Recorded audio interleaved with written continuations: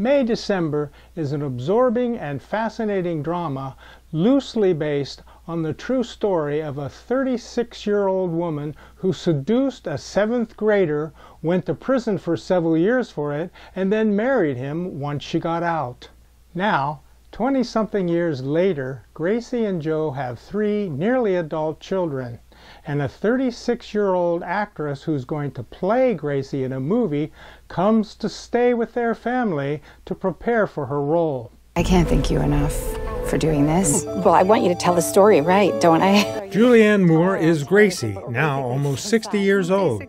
Natalie Portman is Elizabeth, the actress who will play the young Gracie in a movie about the beginning of her scandalous relationship with Joe, who's now in his mid-30s. Why do you want to play me? When they sent me the script, I thought, here is a woman with a lot more to her than I remember from the tabloids. The sly Elizabeth hopes to find out why this woman would have an affair with a 7th grader. Gracie is both manipulative and vulnerable. I'm secure. Make sure you put that in there. Elizabeth also has to be careful with Charles Melton as Joe. People, they see me as a victim. I wanted it. I think it's hard to trust that you're going to represent Gracie as she was. I'm going to try. Elizabeth stirs up long-buried emotions in both of them.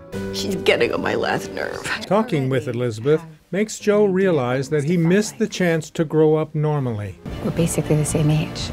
Yeah? I'm just now starting to think about having kids, and you're almost sending yours off to college. But Gracie doesn't want to deal with Joe's fresh feelings. Why can't we talk about it? If we're really as in love as we say we are, shouldn't I be able to talk about this with you? If we're really as in love as we say we are. Elizabeth is good at imitating Gracie. You're Gracie. May December is a provocative film with great performances that leave you with a lot to think about. Terry Hunter, Hawaii News Now.